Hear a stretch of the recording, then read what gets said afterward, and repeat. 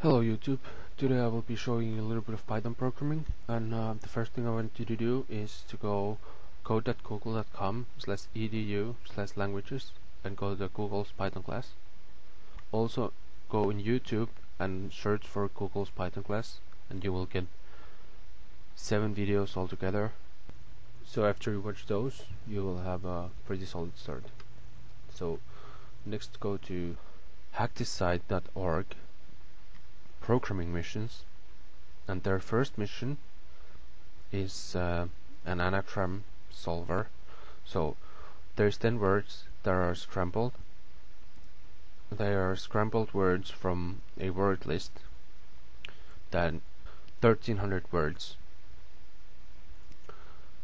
and you have 30 seconds to solve all 10 of them and send them back to the mission in this format down here. And that's what I created. There's a CFG parser in Python already, but because I only needed like 6 lines, I figured it was much faster to create my own parser. So I'm just gonna create a list that includes tuples for each item in this list. So this is the first item in the tuple and this is the second for each of the configs, and the final will be CFG dict, that is dictionary returned by the CFG parser. And I'm gonna create the dictionary by running a for loop for the list.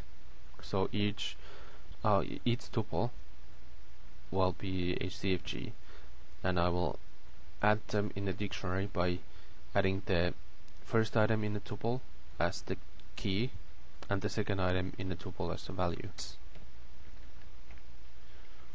It will print a dictionary with the keywords and values listed in the config file.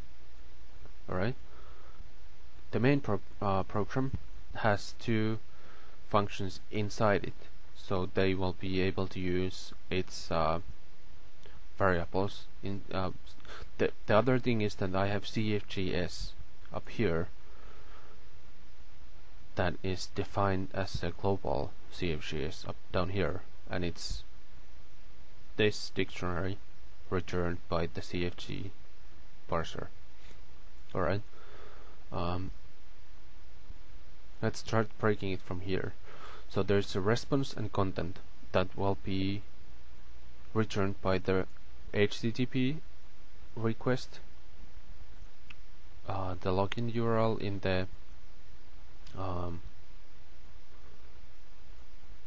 configs was this, and it will just use the method of post, and it will send the body as URL encoded data, and the data is this. So this is my login information, and these are from the config file. The response, this request returns a tuple again. So tuple first item is response and the second item is content. So we need to set the cookie so we will stay logged in and we can actually complete the mission. So we set new keyword in the headers, that is a cookie, and its value is the set cookie keyword from the returned response, and the response is dictionary. So keyword set cookies in the response will be our headers cookie value. Okay, and this here will just fetch the source code of the website of the mission. So this content is now what we will be using in our parser. So our parser, what it does, it returns a list. There's an S or a list at the end of my variables, so they are lists. So this will return scrambled words, that is a list of the scrambled words, the 10 words in the hackthissite website, and word list is a list of all those 1300 words in the word list.txt. scrambled string is just a nice string, comma separated string of the scrambled words that will be printed down here. This will just be a placeholder for the string, so it's a %, s, and at the end, after the closing quote, there is new %, and then the variable we want to put in the placeholder up here, not the n, but the %s. Alright, so this will just print the scrambled words parsed from the mission where you will see at the end. So in here we will get the values for scrambled words and the word list from the parser, and we set the content that was here as the content we want the parser to go through. Alright. The next is the unscrambler that will take these two inside it. We will run the unscrambler in the solution back here. Solution is unscrambler s-words word list.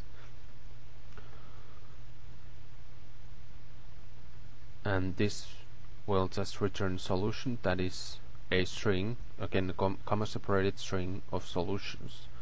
And what solutions is, it's a list of words that were matched.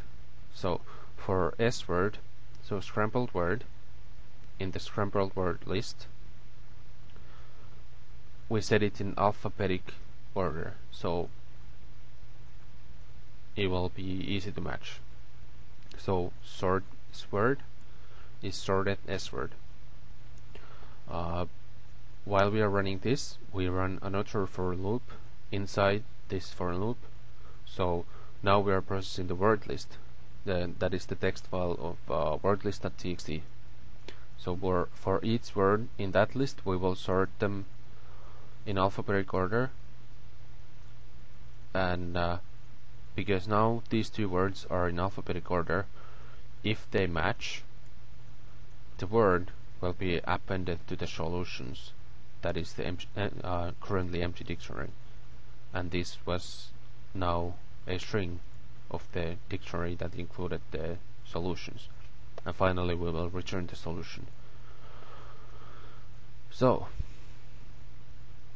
here we will create the solution variable sent as a body up here that will be actually our final answer.